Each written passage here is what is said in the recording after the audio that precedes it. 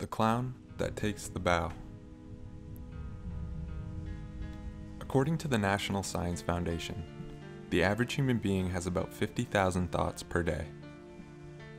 Despite this, we as a society and as individual thinkers know almost nothing about what thoughts actually are, or even where they come from.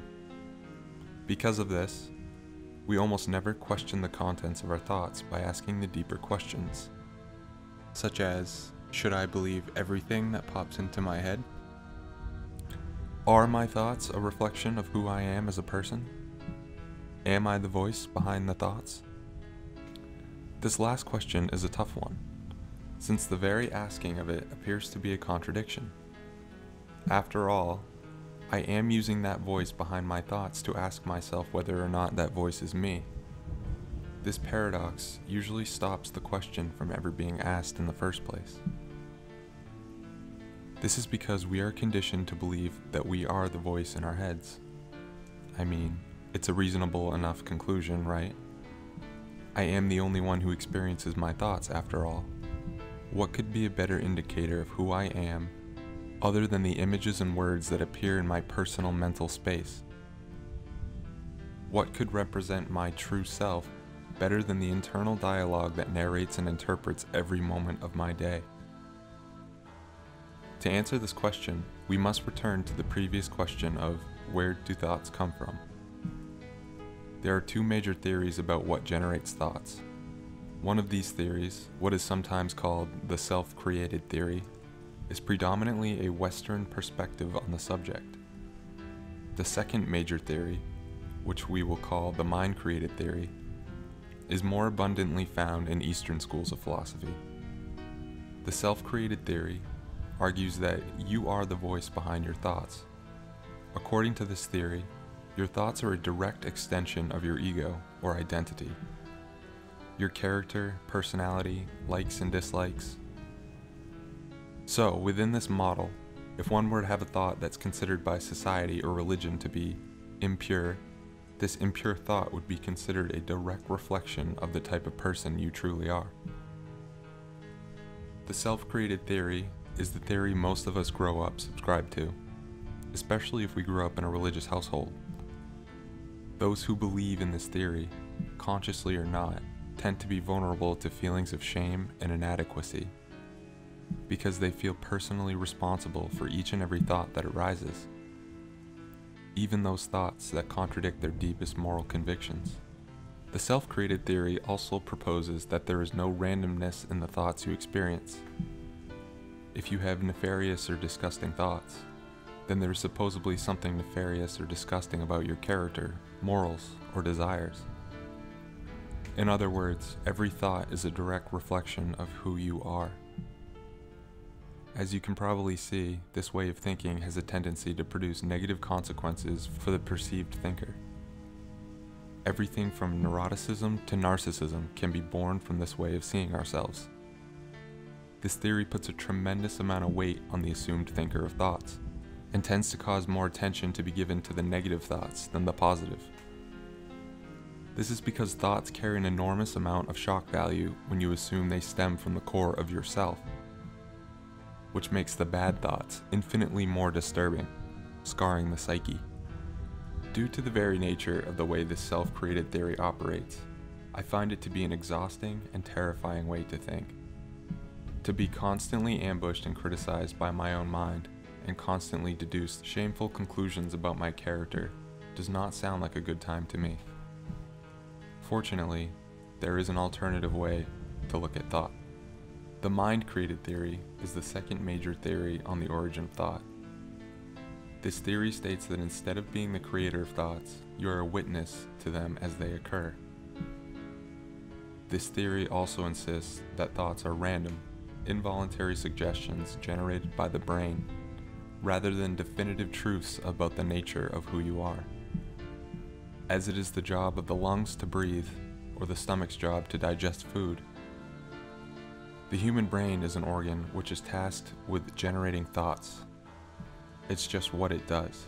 These thoughts are not personal in the way the self-created theory would suggest, and even though we experience a thought monologue nearly 24/7, They are not necessarily a representation of our inner self. As Alan Watts puts it, the mind grows thoughts as the field grows grass.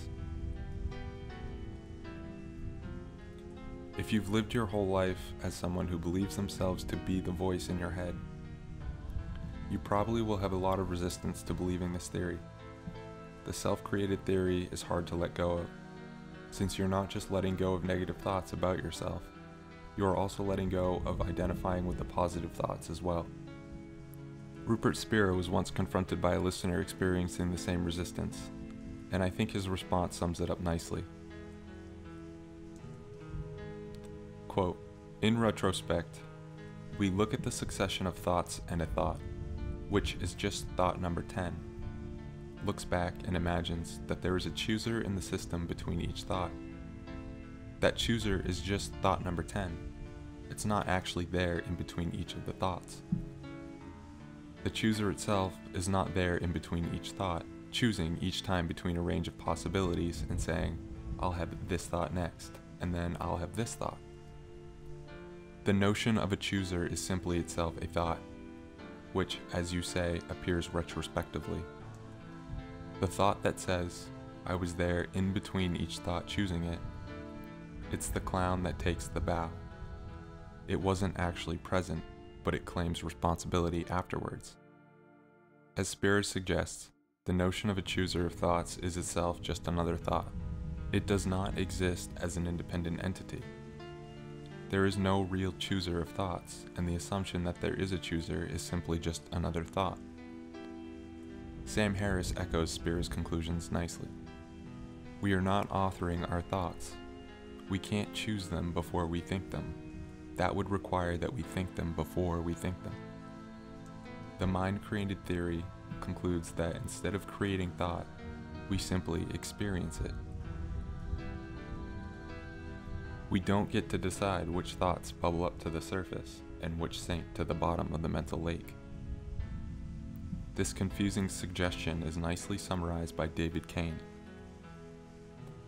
Almost all of our thoughts are involuntary, just like how we can't help but hear sounds that happen near us, or see whatever objects appear in front of us as we move through the world.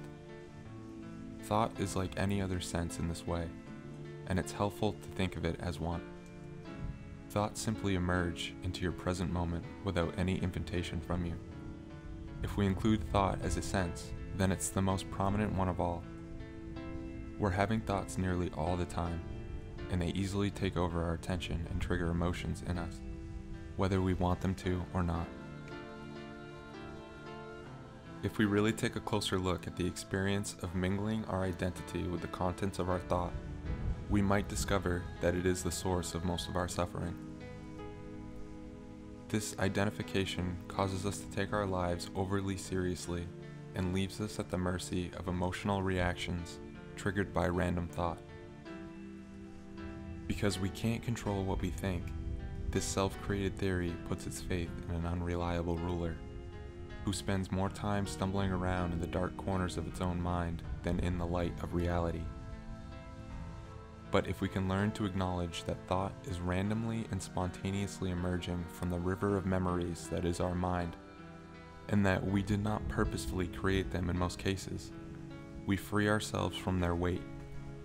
Suddenly, we don't have to hold on to thoughts, grasp for them, scold them, criticize them, or even feel ashamed of them.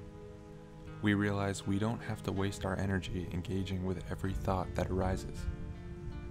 There's no reason to. They don't belong to us.